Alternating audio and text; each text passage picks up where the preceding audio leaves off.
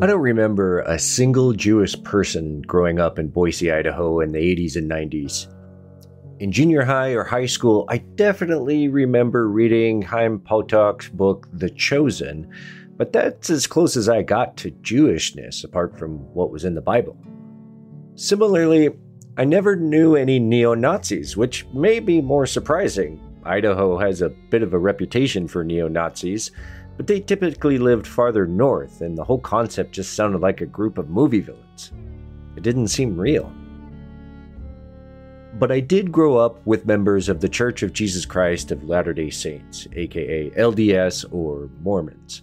LDS listeners, I apologize for what I'm about to explain. It is the perception I remember growing up, which, of course, later, with much more context and empathy, I would find absolutely preposterous. But here it goes anyway.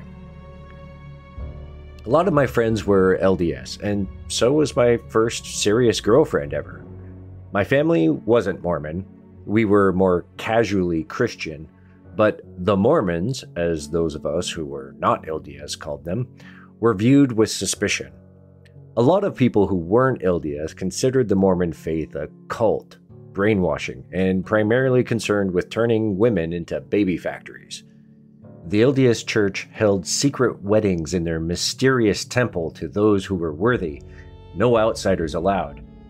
And when the LDS missionaries came to our door, we shut the curtains and hid on the floor as if we were under attack. We othered our LDS neighbors, distrusted anyone in authority who was LDS, because we casually thought that there was some secret Mormon agenda and they were trying to take over everything. We felt threatened by them. And I know the feeling was mutual. This is the closest thing I have to understanding the threats the gospel writers in Luke and John were facing and writing about. In today's episode, I hope you'll find a greater context than just the us versus them. The devil, quite literally, is in the details. This is The Devil You Don't Know.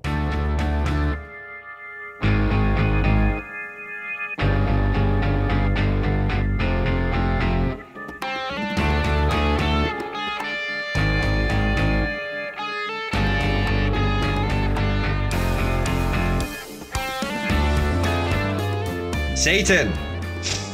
When are you going to interview my friend Matt from Useful Charts? Did that ever get solidified? No. Oh, okay. I thought you said you wanted to. Oh, and you were working on that. Oh, okay. I don't know. I haven't figured out how to contact him. I did contact Religion for Breakfast, and I joined his Patreon and contacted him directly. And he's in. We just haven't lined anything up. I thought I got those two reversed. I thought you wanted to get Henry still, but had gotten Matt. So, okay. Yeah. But I would love to get Matt as well, because he's amazing. I had so many YouTube links on this last episode. All right. Well, chapter 4, you guys, we're getting a twofer. This is Luke and John. Yes. And, frankly, I think I'm ready just to put them together into one episode. I mean, sure. I'm kind of getting real tired of Gospels right now. I don't know about you. No, I'm over them. It's the same damn story, but different. With a few different words here and there. Yeah. And in this one, it's Luke and John inherit Israel's legacy. The split widens. And what's going on there? My thought was, or my takeaway was, the farther you get away from the event of the actual execution, crucifixion, the more anti-Semitic it becomes. The more divided, it gets. The more anti-Jew. The more sympathetic to the Romans. Mm-hmm. Yeah. So, I mean, with Luke, so I think like they do in the chapter, we'll talk about Luke first, and then we'll switch over and hit John in the face. How's your God? Yeah. The God of light and life. Whatever. We'll get to that in a second. So Luke is the only non-Jewish author in the entire New Testament, apparently. It's really interesting. Certainly the only Gentile gospel writer. But so she Elaine Pagels, describes that Luke speaks for Gentile converts who consider themselves the heirs of Israel. And I saw a few posts on Facebook recently about these Christians who almost word for word said that, that we're the true Israelites or whatever. Yeah. Ouch. Oh, we know what you're searching on Facebook. If you're seeing lots of those. Oh, Don Early likes this. Yeah. Yeah. I'm probably, my algorithm's all screwed up these days. It sounds like it. Yeah. So, I've got notes and stuff from the chapter, but initial thoughts, like, what do you think? So it was brought back around in the last part of the chapter, and I thought it was a real interesting kind of comparison. So since we're starting at Luke, I'll just bring up the pieces. Mm-hmm. When Luke was being written, there was this really clear kind of understanding and that this is not going to be a religion or a following that is made up of Jews. And so the message had changed. The ways the stories had been given had changed. The contexts of the stories had been changed because the other nations, which is I just find that to be fascinating, that Gentiles literally just means everything that's not a Jew. Yeah. But the Gentiles, which are now being a follower of this and trying to follow this teachings of Jesus, as this person now, context has to be added. There had to be things that were given in a common term rather than the straight lines. Yeah, because the audience had changed. The audience had changed, right? And so their history and their understanding, I just found to be really an interesting take, because I didn't know this before, right? When I was taught it was just everything is true. It's all true. Mm-hmm. Yeah. Oh, yeah, exactly. Same here. Everything is completely true. And it's like, well, what about this part? Like, well, it's all true still.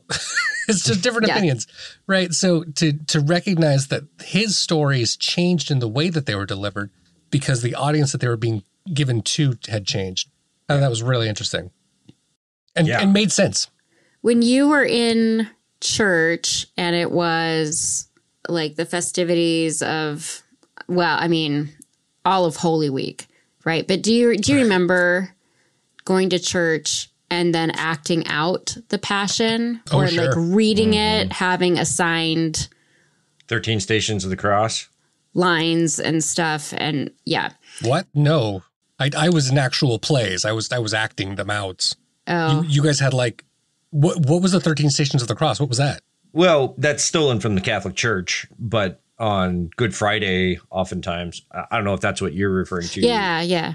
Yeah, so on Good Friday, the Protestant denominations that have Catholic roots, the liturgical Protestant churches. Yeah. Martin Luther loved the ceremony and the tradition of the Catholic Church. He just didn't like the belief. So for Lutherans, a lot of the ceremony, a lot of the liturgy is straight the liturgy up. Exactly is the same. Yeah.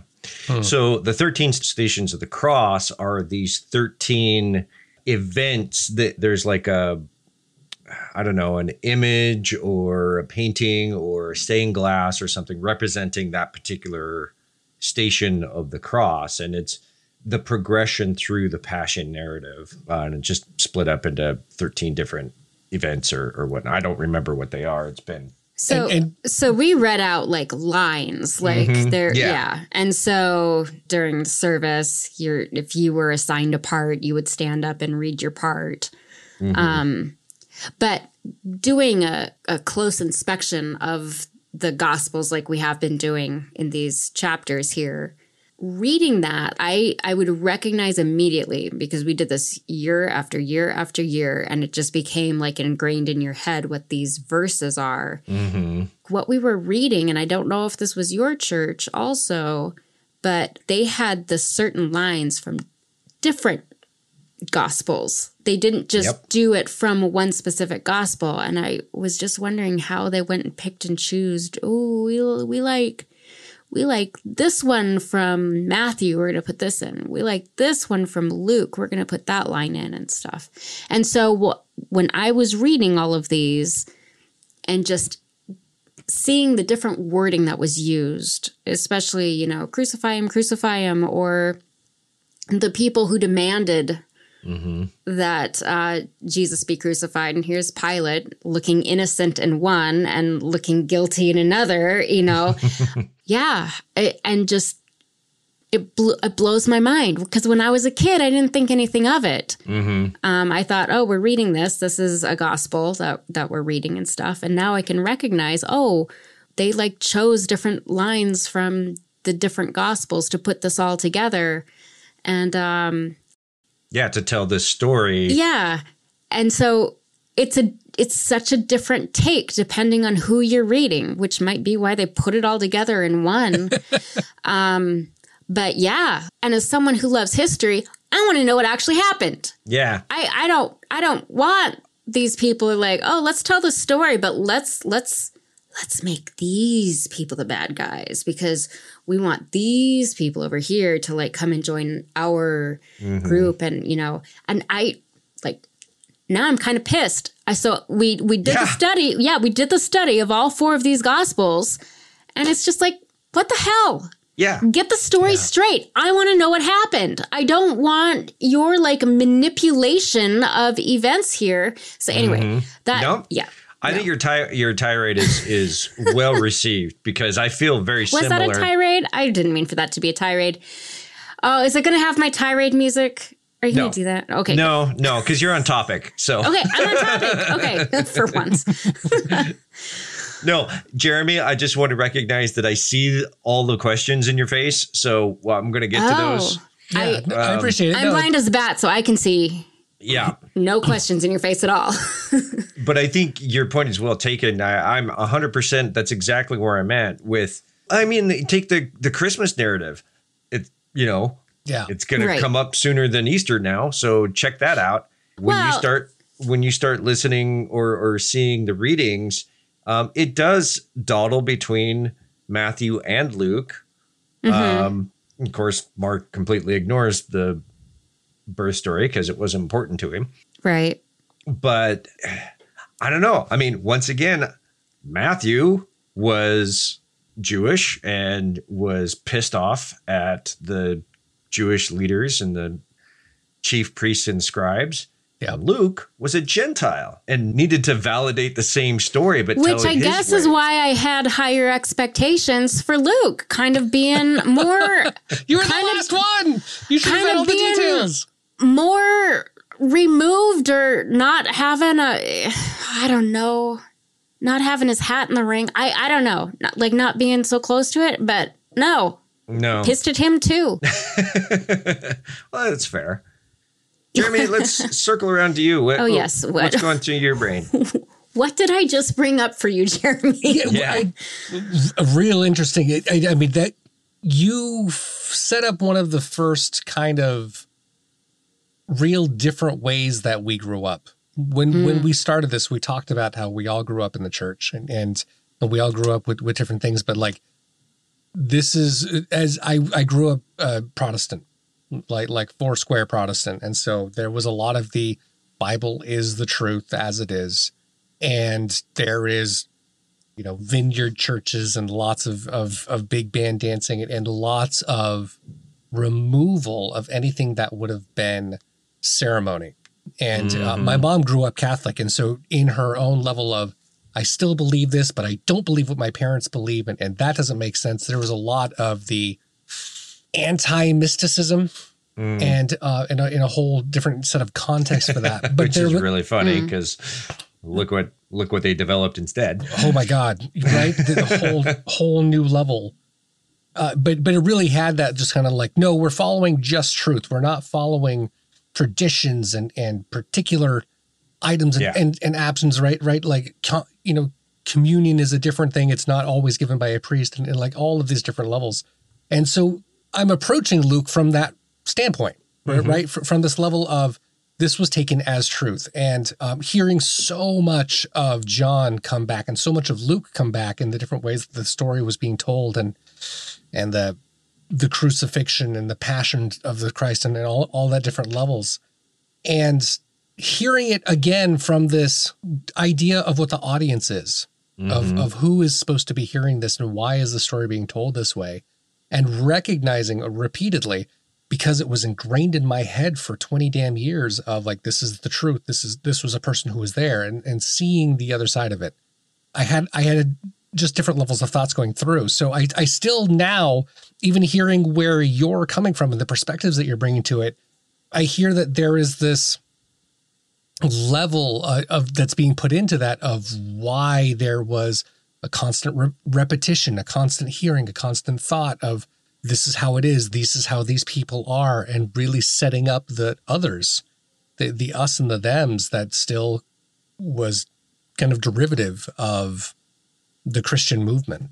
Absolutely. Again, it says the split widens here. Yeah. I think this is definitely, we're talking about, my notes were that Jesus's Jewish enemies are aligned with the evil one, the Right. power of darkness. So it's becoming more and more, for Luke, the followers of Jesus, be they Gentile or Jew, if they're followers of Jesus, they are the true Israelites. They're the only ones left, that really can claim that anymore. And anyone who rejects Jesus as Messiah and that sort of thing is sort of aligning with the devil.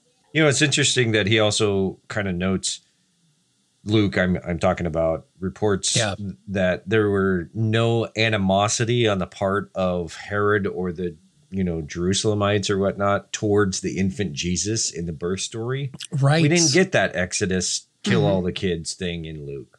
Also didn't get that contrast again, right? That comparison of the just like Pharaoh, just like Moses, right? That was being given to the Jewish context. Yeah. Again.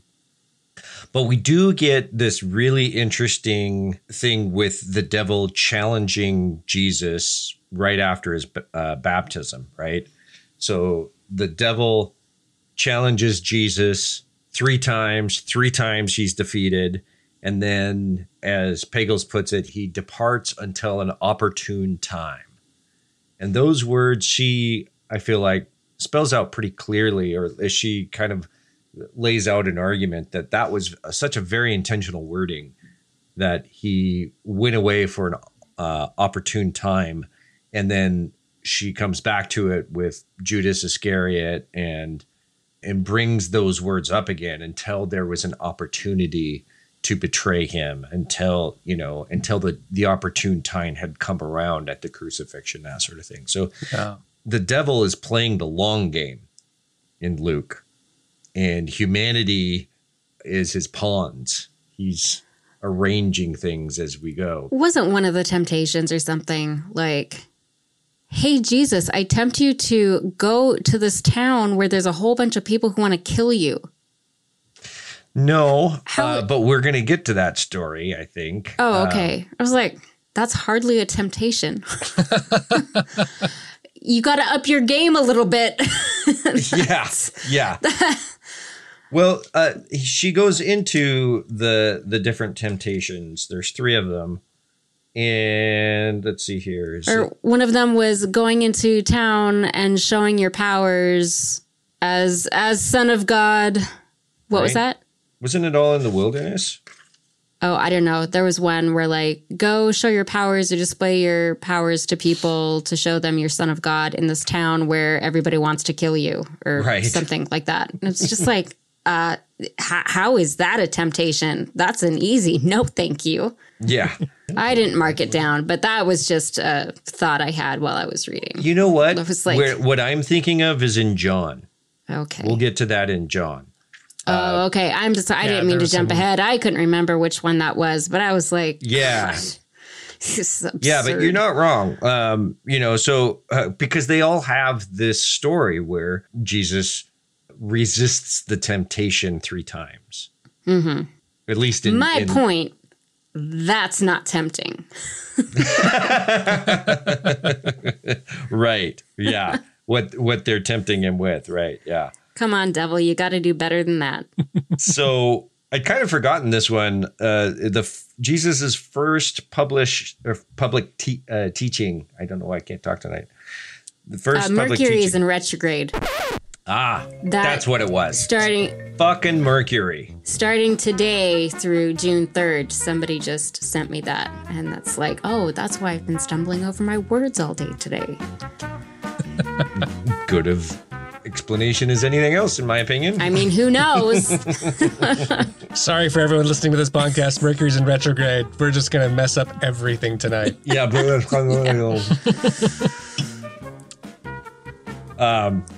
So Jesus's first teaching, he's going to teach in public, and he relays that he starts telling this wonderful thing, this teaching, and they're all amazed and they can't believe what they're hearing.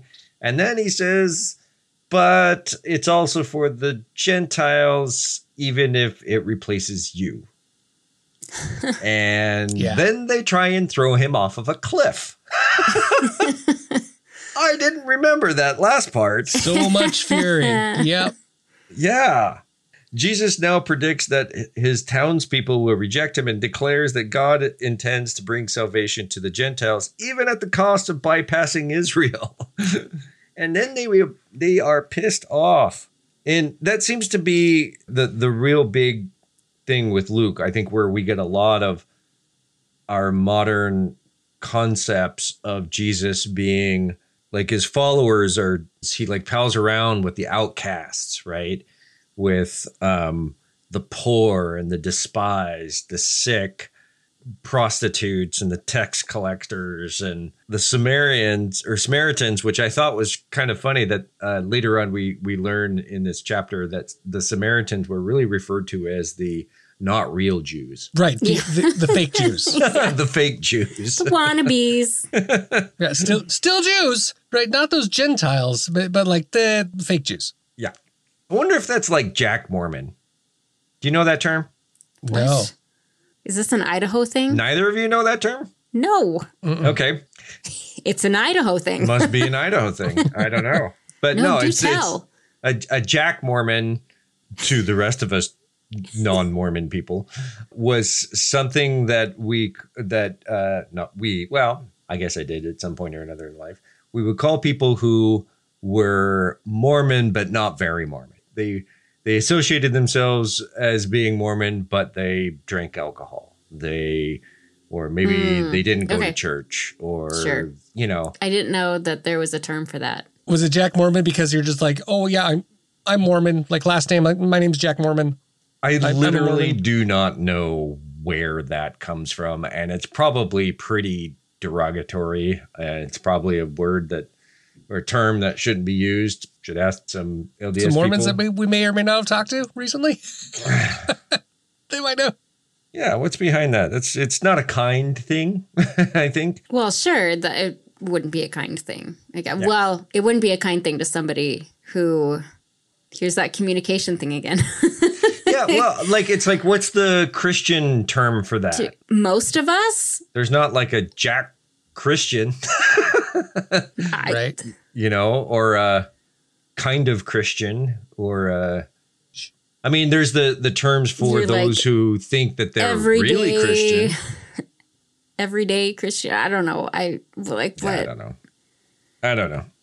It's not important. Maybe Jack, because it's like, I don't know. I got nothing. I got nothing either. Even if I had something, I wouldn't be able to communicate it to you. Mercury. Retrograde. Okay. So we've talked about Jesus's followers.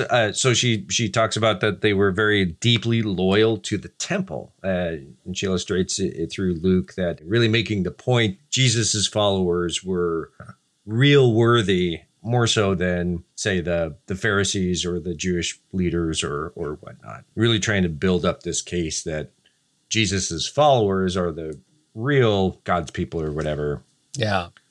The spiritual warfare between God and Satan now intensifies. And Jesus is a divider. And so he says, just quoting on page 91 and 92, Jesus says, "Do not think that I have come to bring peace on earth. No, rather division. From now on, in one house there shall be 5 divided, 3 against 2 and 2 against 3. They will be divided, father against son, and son against father, mother against daughter, and daughter against her mother. But apparently not son against mother or daughter against father." Didn't use all of the combinations. These writers are just so lazy. Oh my gosh. I mean, if we're going to use numbers, let's figure this out, huh? Use all the examples. Anyway, point is, I mean, Jesus is saying, I'm real controversial. This is not something that maybe Jesus actually said, or if it is, or that doesn't matter. This is what Luke says, right? Mm-hmm. And so it's just interesting that he would have purposefully wrote that for Jesus to say. And maybe it's something that he said. He's being this, again, I come back to this notion of Jesus being a Satan, being a diabolos, a stumbling block for somebody else, right? A divider. Yeah. It's interesting to me that a lot of the things that the Satanists that we have spoken with, how they champion Lucifer or Satan as the person who is the liberator, the person who stands up for those who can't defend themselves, or these despised and prostitutes and tax collectors and the sick and the poor. It's kind of interesting parallels between the two. I agree. No, I think that's I mean, you're right on point, right? I don't have anything else I was add to it, but I'm just kind of nodding verbally with you. Yeah. Yeah, I think I actually was nodding. People can't hear me nodding. I was nodding. I was in agreement. So we transition over to a question that she kind of starts to throw out is, did Luke have access to earlier or more accurate accounts of Jesus's trial and execution than the previous gospel writers?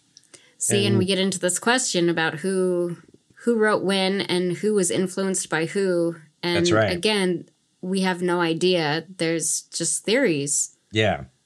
And so she lays a lot of that. Oh, I don't think we need to go into that. Right. No, we went into that previous episode, but that's another thing that I'm mad that I don't have answers to. Right.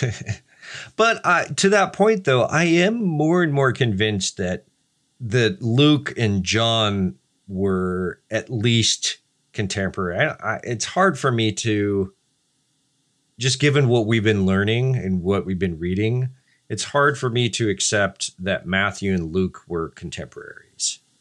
It really does feel like Luke had time and maybe was facing different ideas, and definitely a little bit more of what John was facing.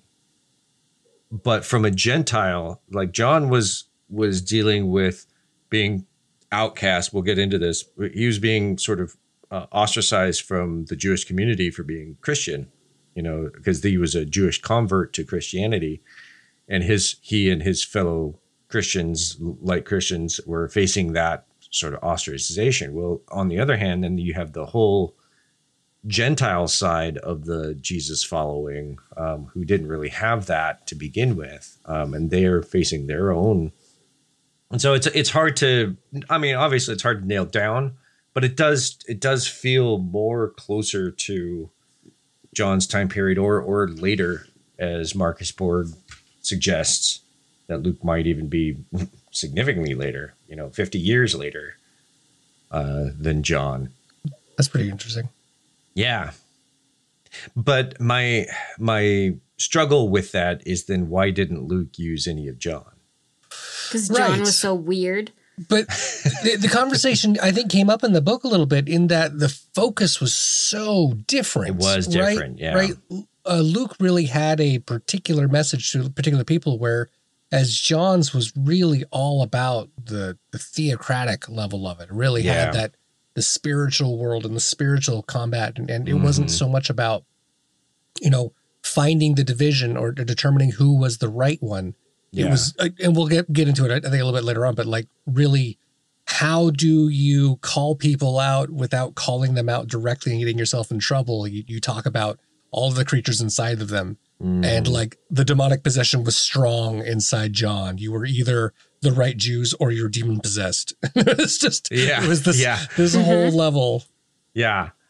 Well, and now that we're kind of talking about it, it does kind of sound to me, it would make sense that Luke, as a Gentile follower of Jesus, would have been really inspired by Matthew's gospel and wanted to provide his version from his perspective, but follow kind of a similar vein.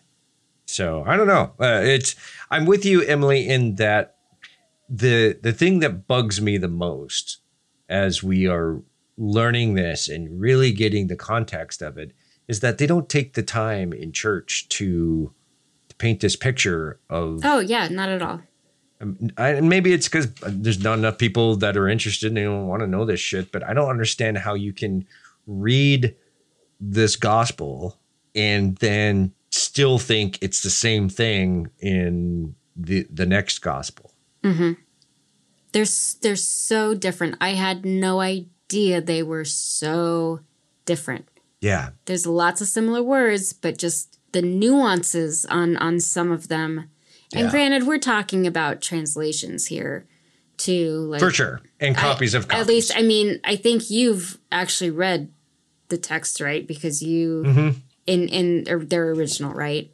Well, I mean, we have the Greek New Testament. And so, my point is I don't speak Greek. Right. Hebrew, Latin. I don't speak Hebrew. I don't.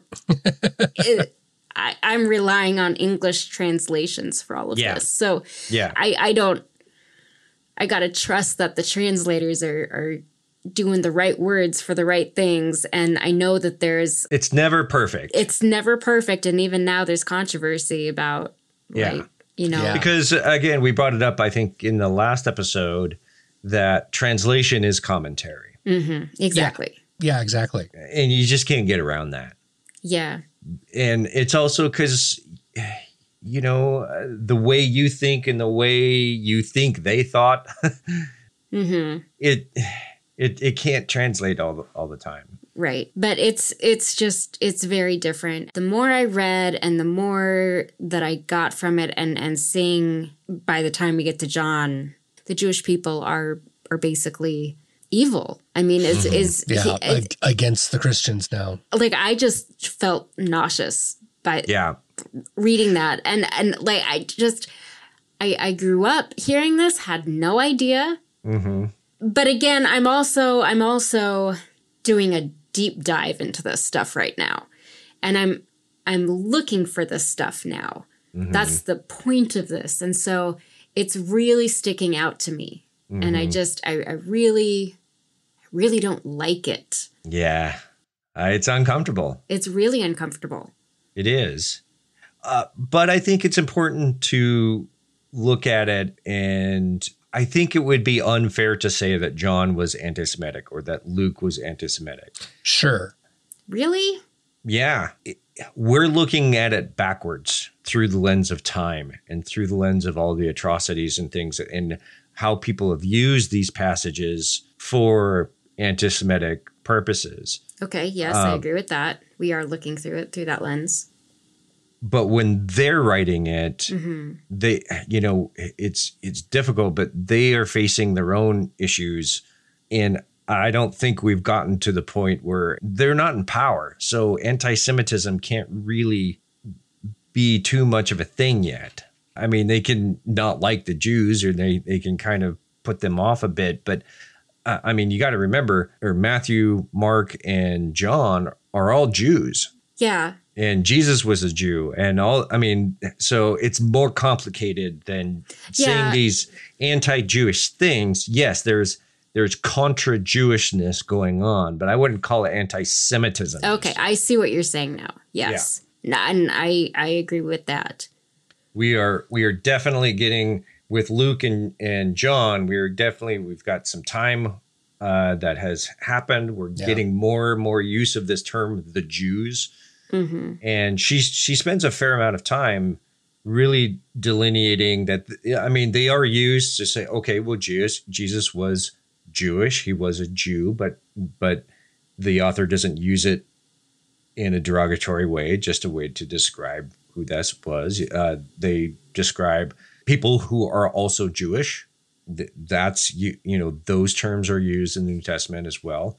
But as we get into Luke and John, we are also getting this nuanced, the Jews as a targeted group of people who are against Jesus. It's just this vibe through the whole thing. It's just, it's there, it's under the surface. And that's what I was getting from it reading that. Yeah.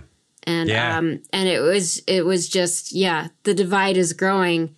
I never saw this before either. They're creating the divide. Yeah. That's kind of the thought, right? That's the process. There was when he looked at Matthew trying to tell the stories that, and again, who the message was to, by the time Luke and John are there, they're like, so they've messed up. All of them, they're not doing it anymore. These are the real people. These are the real believers, the real followers. Therefore, they've got demons. Yeah. They have been seduced by the dark side. They're agents of the dark side. We're not. We're agents of the light. And it really did drive that wedge. That was a big part of what the books were. Yeah. So it's just kind of like a self-fulfilling prophecy. It is. Yeah. 100%. There's a wedge here, and we're going to write about it, point out how horrible this is, and make the divide even bigger. Yeah. And we're just going to keep that divide going because we're just going to keep writing about it and painting these people over here in a terrible light. Yeah. And, it's icky. A lot of the reasons, though, is that this budding faith, still trying to discover what it is. There's a ton of different sects and cults of Jesus that are out there trying to figure out how to be a community, and they're getting stomped by the dominant religions, and and those are in power. And so there's this animosity and resentment that's just growing and growing, because the other thing is that, to them, Jesus was the Messiah, is the divine being that was killed. Right. And why wouldn't you be upset at the other side? And if he was this holy being, then And I guess just living in today's world with everything that's going on in the world right now, I just want to scream at these texts. Just let each other be. Leave each other alone. And I can't imagine there was ever a time when they were written that they would have any understanding or knowledge of the impact that they would have. Oh, yeah. Literally thousands of years later. Totally. And what it would have done in the world. I got to imagine they would have changed a couple of things if they knew. Yeah. Yeah. Just, why can't we all just get along? Because some of us hold the truth and the rest of everybody holds the lie. That's why. Yeah. And it's just reality shaping bullshit. And it's bullshit. me and not you. That's right. We're getting towards the end of Luke here. Pilate, we get to Pilate. He tries to exonerate Jesus like 3 times. He pronounces him innocent 3 times. I kept loving how Pilate changes. Every one of these books, Pilate's just a little different. Well, he did it this way. Who do we have this time? Who knows? That's right. Yeah. But still shaping it more and more into this. Well, Pilate's real reluctant. He's the Roman person. Gonna have to charge Jesus with the official charge. Well, I guess I have to. So it's pretty clear that this gospel reveals that Luke knew that Jesus was executed by Roman authorities and the charge was sedition. The author had access to official records, is what she's going off of, and is constructing the narrative around that to fit those facts. Yeah, she mentioned that Luke probably also had some records that the others didn't have. And so he was very, very particular about the things that he had said. Makes a lot of sense because he was a physician. He was very intelligent. And I will tell you that it is the nicest Greek to read in the New Testament. Believe that. It's very eloquent. Whereas Paul, Paul keeps you guessing. Oh, my husband can't. My husband can't stand Paul. There is a lot of reasons for and against, for sure. So on page 96, I wanted to read this passage. We're just talking about how Luke knew that Romans had actually pronounced sentence. Yet as Luke tells the story, he allows and perhaps even wants the reader, especially one unfamiliar with the other accounts, to infer that after the Jews had arrested Jesus and a Jewish court had sentenced him to death, it was the Jewish soldiers who actually crucified him, not the Roman soldiers. Huh. Yeah. So Jesus demonstrates trust and submission to God rather than the agony. Luke removes all that. Yeah, it took the whole passion part out of that, right? Yeah. Yeah. And even on the cross, you got the two robbers or whatnot, and one of them is antagonizing, and the other one is like, hey, save me, would you? Yeah. And so even dying on the cross, Luke's Jesus demonstrates the power to forgive and to save, even then, to a nobody. Even a criminal can recognize Jesus's divinity. So for Luke, these are big things. And then in Acts, we really submit or, solidify this term, the Jews, right? As the real reason Jesus was crucified and paints a well-meaning weakling in Pilate. In summary, those who reject Jesus accomplish Satan's work on earth. Right. And I'm like, that was an interesting summary that came out of Luke, but it was like so much more hammered with John. Oh, yeah. Right, like I had to go back a little bit and like, whoa, wait, did we just switch? Because that was a quick summary of like Satan's work is happening on earth because of the things that happened to Christ. But like John like took it that extra step. Not only was Satan doing his work, but he was the actual antagonist to Christ, but not in an incarnate form other than doing it through other people. Yeah. And like I just like over and over again, they're like, oh, they're possessed. Oh, no, now they're possessed. Oh, I possessed him. Yeah. That's an interesting point, though. I didn't think of that. That could be an argument that Luke had access to John. Yeah. That's a good point, because it was John that really said that. That was his big deal. Yeah. Let's get into John. And so John and his fellow Christians have been forcibly expelled from synagogues and denied participation in comic worship. At least that seems to be the claim, or the sting, the pain that John is writing from. Many have pointed out that John's gospel, as we've seen throughout history, has really been the source of a lot of anti-Semitism or inspiration. Look no further than the Mel Gibson Passion of the Christ. Oh my God. Yeah. Villainizing being a Jew. Oh, yeah. I never watched it. You're not missing out. It's not good. I won't. I nearly walked out when Jesus started speaking Latin. What? I'm sorry, what? It's a good one-sentence story right there. Really don't think Jesus learned Latin. I'll give him Aramaic and Hebrew. Those two, but sure. I don't know that he would have had access to the others. So John is a Jewish convert to Christianity. That is the scholars' general consensus. And he paints this real interesting picture.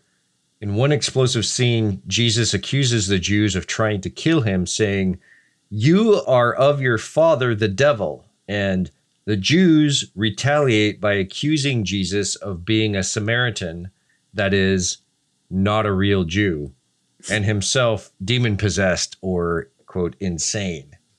There's the first one. Here we are. Let's just... Yep.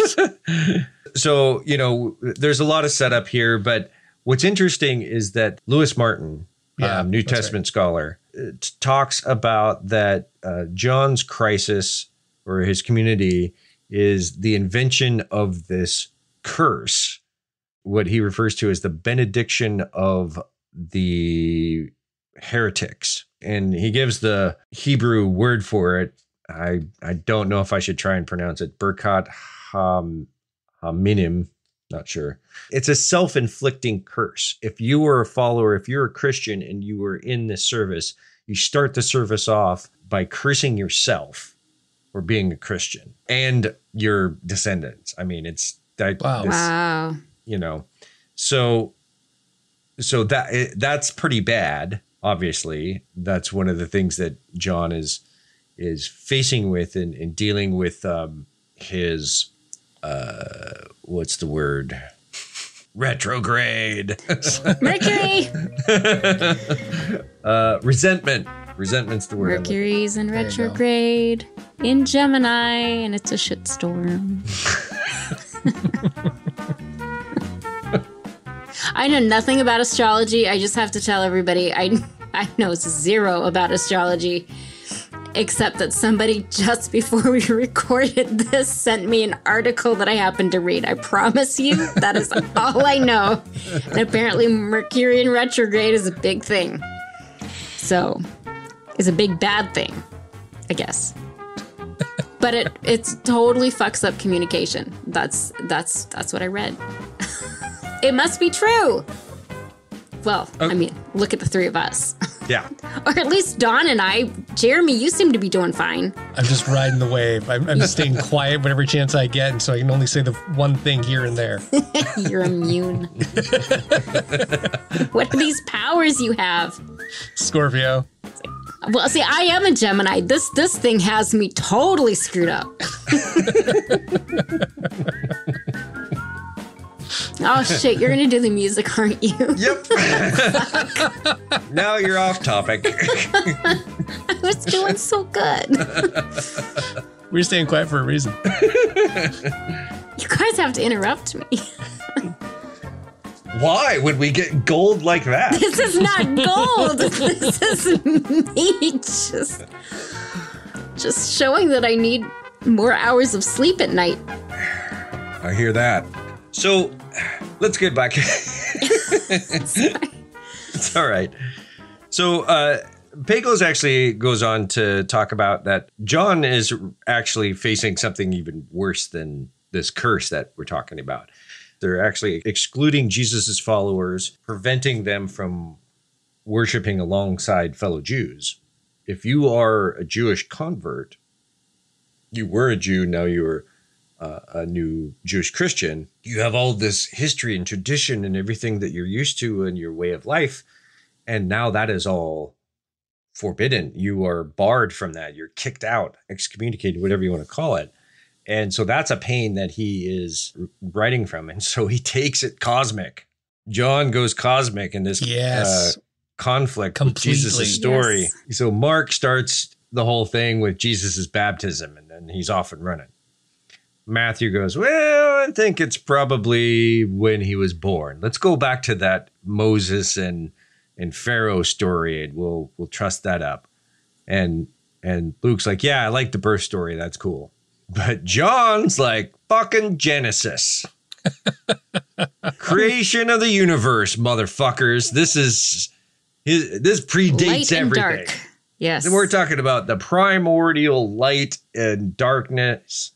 And Jesus is the light. So we have another thing that is really interesting to me is we have light, truth in life against darkness, lies, and death. And these have to be just universal concepts in the ancient world. Because light and truth were real big with the Zoroastrians. But I was going back and looking into this because I have a hard-on for Zoroastrians, apparently. Everything's from Zoroastrians, Zarathustra, which I still can't say.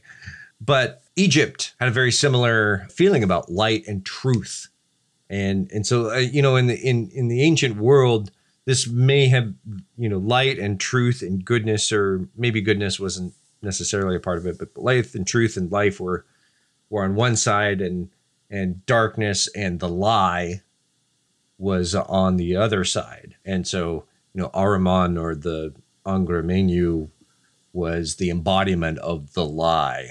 Right. And lying was terrible for the Egyptians as well. So I keep trying to shove it back to the Zoroastrians, but I'm thinking it's more of a larger, broadly understood concept. In all fairness, though, like, back to what John's original message was, right? Like, that's a big part of it. It's the setting up truly it's the setting up the big us versus them.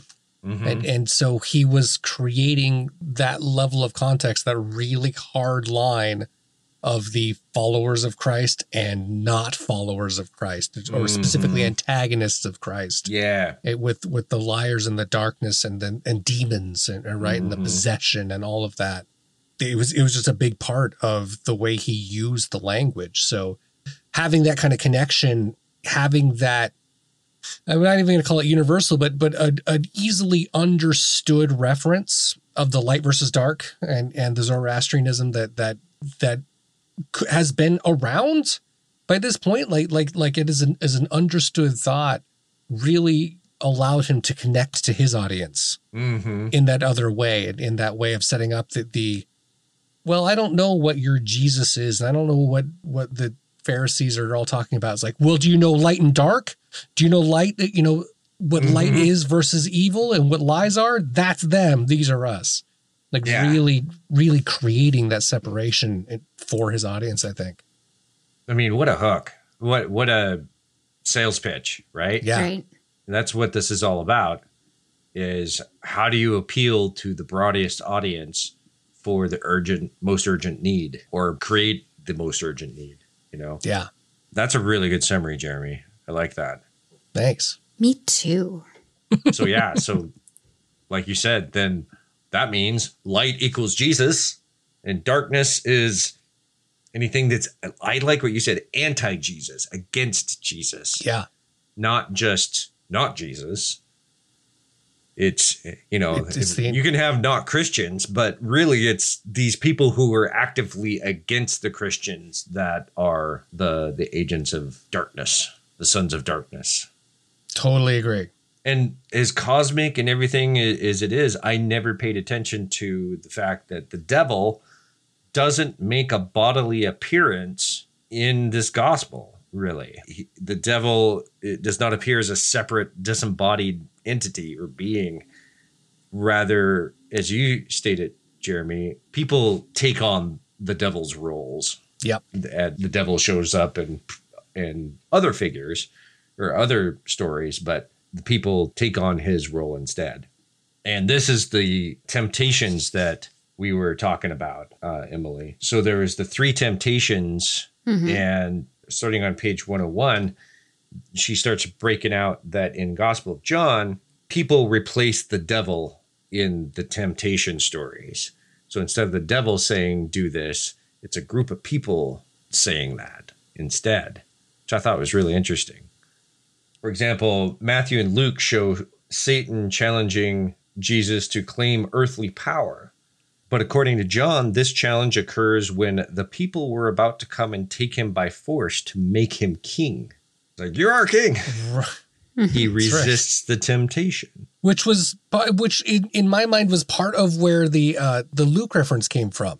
Right? There was the whole being declared and the Psalm Sunday and if the rocks would cry out if the people didn't do it for me, that was what I was interpreting as that temptation in the wilderness of go to the city where the people would try to kill you.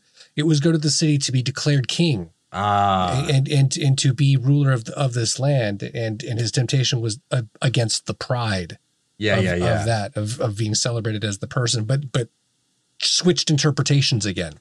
Yeah. That's where I was getting it from. Got it. Yeah, that makes sense.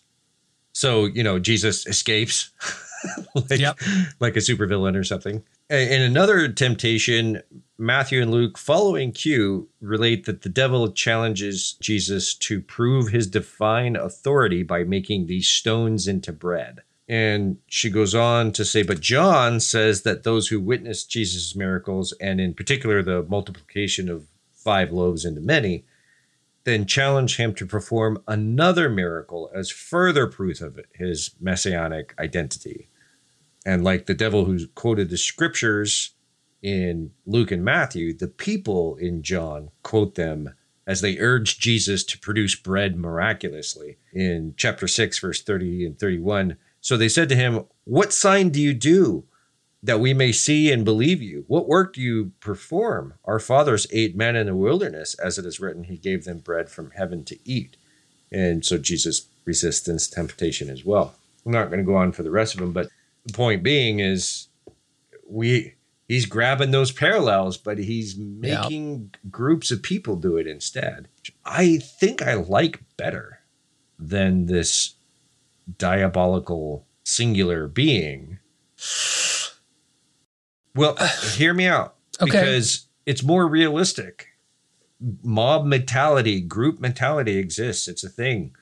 And the other thing, it's so human, I think, that you just saw something amazing and they're saying, do it again. Right. Oh, yeah, totally. We don't believe it. Do it again. Yeah, that's valid. There's a part of me, though, that I think it makes sense, again, from the storytelling standpoint, right? And the audience that he's speaking to. Personal desires is I really wish there was an actual person villain instead, because the way this is written and the way that it's done is that the devil acted through the mob because they let him, because they were the sons of Satan and they allowed themselves to be possessed because they were the opposites. And it really creates that picture of the divide. Yeah. Right. That again, that level point. That like you have Christians who follow Jesus Christ, and then you have the Jews who are not Christians and enemies of Christ. Mm-hmm. And we already talked about this earlier, but like that's part of where that otherism, that separation came from. Yeah. Whereas if you had Christians and you had the devil, this one guy who's fighting everybody, like, cool, let's go fight that asshole, rather than this group of people that, right. If I could have done it differently 2,000 years ago, that's my edits would have made that. Jesus, how it should have ended. By Jeremy Spray. That's right. Yeah. From the story standpoint, that makes a lot of sense. And what a difference that would have made. Yeah. If that delineation of a existential figure, supernatural figure, whatever, this principle of evil as a targeted external force. I mean, we still get that, but as you said very well, that anybody who is against you, the reader or the followers of these, willingly gave themselves up to the devil. Right. And those implications are terrible. Yeah. Yeah, absolutely. This is where we get all these atrocities. I guess this is where that term, the Jews, gets really cemented as referring to a group of people that are against Jesus more and more. John associates Satan with specific human opposition, first in Judas Iscariot. The devil goes into Judas Iscariot in order to, do the betrayal thing. The Jewish authorities, who are clearly plotting against Jesus, and then the Jews collectively. And everyone who opposes Jesus or contributed to his destruction and, deny his divinity or Messiah, they are in service of the evil one. Right. I just feel like this chapter hit that particular note between Luke and John pretty hard. Yeah. Yeah. I agree. Yep. And I think that's one of the biggest reasons that like both of these chapters were combined for this one is there's that really, really solid connection right there. Yeah, it's very similar. Yeah. And as we said, well, it was interesting. So with Pilate, we talked about the further away from history we get to the actual historical person, the more sympathetic a character he becomes. Mm-hmm. Conversely, the more removed from history, the more antagonistic the Jews, quote unquote, become.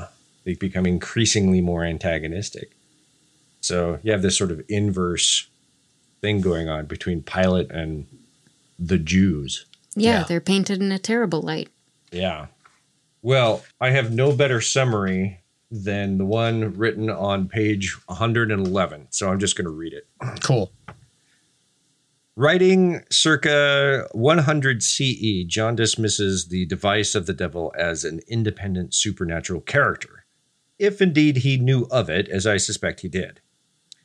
Instead, John tells the story Satan, like God himself, appears incarnate, first in Judas Iscariot, then in the Jewish authorities as they mount opposition to Jesus, and finally in those John calls, quote unquote, the Jews, a group he sometimes characterizes as Satan's allies, now as separate from Jesus and his followers as darkness is from light, or the forces of hell from the armies of heaven.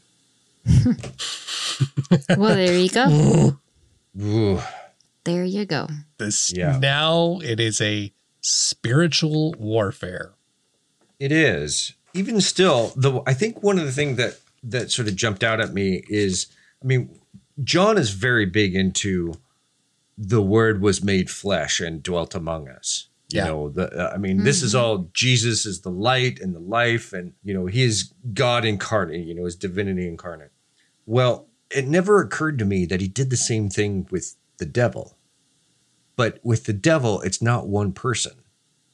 It's a bunch of people. Yeah, right. The devil is incarnate in many others. And the tempters and the mob and those who do doubt him. And they didn't even call out the Pharisees, but the leaders and the Pharisees again, same kind of deal, the opposition. Yeah. And we're done with the Gospels. We're out. We're out. We don't have to repeat the same story again. Oh, yay! Well, I'm sure we'll come back to it, but yeah, so 2 more chapters and a conclusion coming up. Are we over half done with the book now? Yes, we are over half done. Yeah, so next chapter is chapter 5, Satan's Earthly Kingdom, Christians Against Pagans.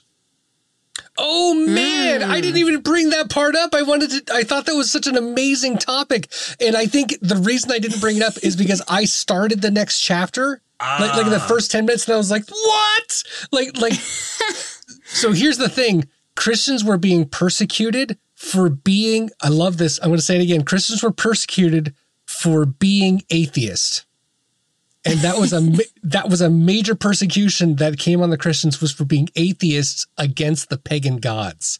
And I was like, I never thought of it like that. Like the idea that you do not follow our gods and you don't believe in our gods, therefore you don't exist and we're going to knock you out. And I was like, oh, atheists have always been persecuted even when they were Christians.